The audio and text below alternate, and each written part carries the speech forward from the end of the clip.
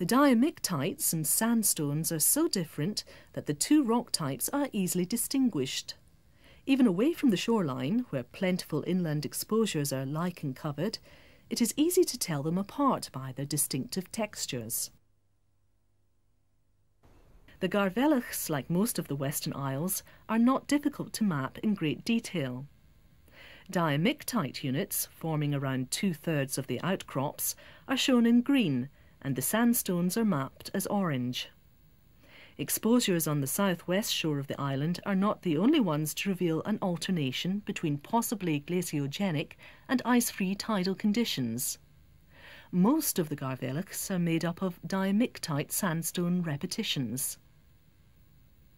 The stratigraphic log, starting at the top of the local succession, shows average grain size increasing to the right. There are many more than just 2 repetitions, and thicknesses of the units are variable.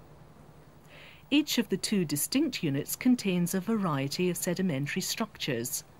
Deducing their environmental significance is not simple and depends on detailed analysis of these structures, and the shoreline offers the best chance of finding them. Following the shoreline northeastwards, successively older cycles of diamictite sandstone repetitions are exposed. The youngest diamictites contain clasts of many different kinds, mainly much older metamorphic rocks and granites. They may have been derived from exposures of basement and transported from far off.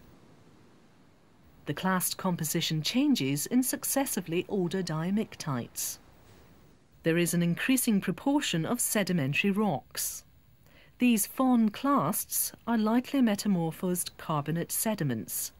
Strata very like them are common lower in the Dalradian. There is also an unusual rock type associated with the diamictites. Instead of being a jumbled mass, this unit is finely laminated. Small-scale recent erosion has created a complex micro-landscape picked out by different colour bands. In cross-section, the laminae are perfectly parallel alternations of fine and slightly coarser silts.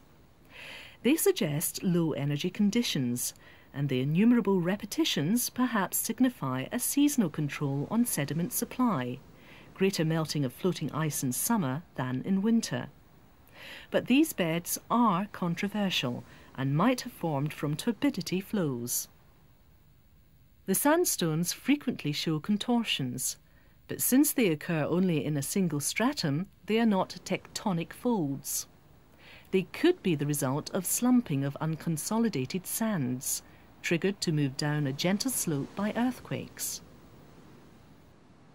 Structures nearby, however, suggest dewatering of saturated sediments. Loading of sands with different porosities, and therefore different densities, encourages the more porous layers to rise under gravity. This results in bulges. Upward escape of water during loading is an alternative means of producing the fold-like structures. The diamictite sandstone repetitions contain many ambiguities. Deposition of diamictites and sandstones built up about 900 metres of sediment on the Garvellachs.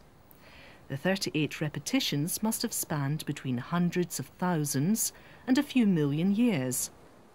However, there is an abrupt change in the oldest part of the Garvellach section through the Dalradian. The diamictites are underlain by completely different sediments mapped out in mauve. This is a very fine-grained rock. It's soft and well-bedded. And it fizzes with acid, so it's calcium carbonate, a limestone. A limestone. It's a low-energy environment. There's no sign of any quartz in that. And look at these, just here in the bedding. There's some lens shapes in cross-section, and they could be discs. Those look very like one of the stromatolites, which are formed from carbonate secretions by blue-green bacteria. That tells us something else. Blue-green bacteria need light to photosynthesize. So It's low energy and probably very shallow water. Distant from land though, there's no quartz in it.